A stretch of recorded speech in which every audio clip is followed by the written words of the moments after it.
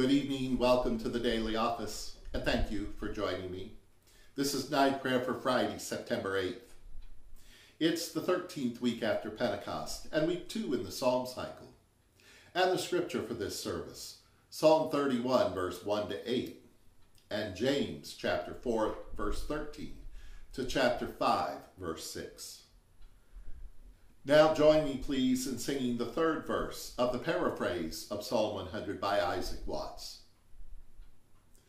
God's sovereign power without our aid made us of clay and formed us then. And when like wandering sheep we strayed, God brought us to the fold again. Our help is in the name of God Most High, the maker of heaven and earth. Let us confess our sins to God.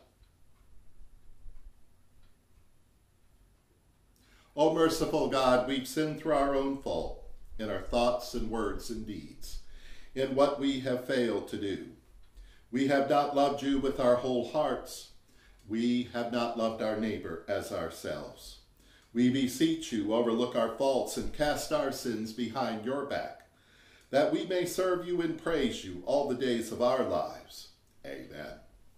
And may Almighty and merciful God grant us forgiveness of all our sins, and the grace and the comfort of the Holy Spirit. Amen.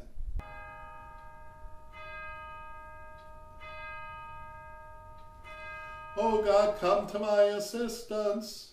Make haste to help me.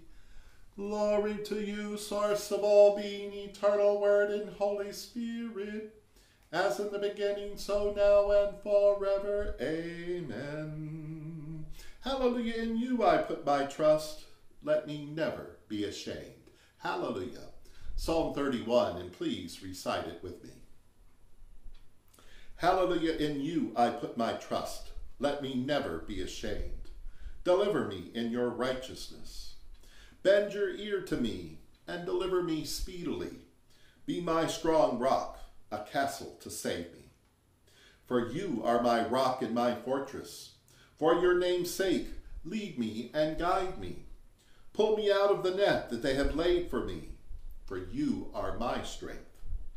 Into your hands I commit my spirit, for you have redeemed me, O God of truth. I've hated them that regard worthless idols, but I trust in you. I will be glad and rejoice in your love, for you have considered my trouble. You've known my soul in distress. You have not shut me up into the hand of the enemy. You have set my feet in a large open place. Glory to you, source of all being, eternal Word and Holy Spirit, as in the beginning, so now and forever. Amen. Hallelujah. Hallelujah, in you I put my trust. Let me never be ashamed. Hallelujah.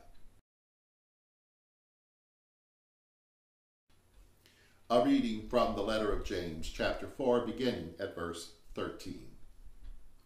Come now, you who say today or tomorrow, we will go to such and such a town and spend a year there, doing business and making money. Yet you do not even know what tomorrow will bring. What is your life? For you are a mist that appears for a little while and then vanishes. Instead, you ought to say, if the Lord wishes, we will live and do this or that. As it is, you boast in your arrogance. All such boasting is evil. Anyone then who knows the right thing to do and fails to do it commits sin. Come now, you rich people, weep and wail for the miseries that are coming to you. Your riches have rotted, and your clothes are moth-eaten. Your gold and silver have rusted, and their rust will be evidence against you, and it will eat your flesh like fire. You've laid up treasure for the last days. Listen, the wages of the laborers who mowed your fields, which you kept back by fraud, cry out, and the cries of the harvesters have reached the ears of the Lord of hosts. You have lived on the earth in luxury and in pleasure. You have fattened your hearts in a day of slaughter. You have condemned and murdered the righteous one who does not resist you. Here ends the lesson. Into your hands I commend my spirit. For you have redeemed me, O God of truth.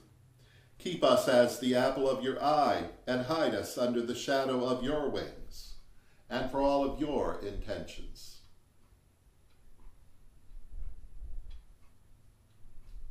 And now, in the words our Savior taught us, we're bold to say, Our beloved, which art in heaven, holy is your name. Your kingdom come, your will be done on earth as it is in heaven. Give us this day our daily bread. Forgive us as we forgive others. Lead us not into temptation, but deliver us from evil. For the kingdom, the power, and the glory are yours, now and forever. Let us pray.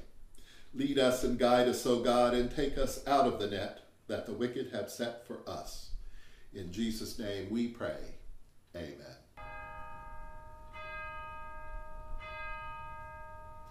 Bless Jesus, my soul, and may the grace of our Lord Jesus Christ and the love of God and the fellowship of the Holy Spirit be with us all now and forever. Amen. Hallelujah.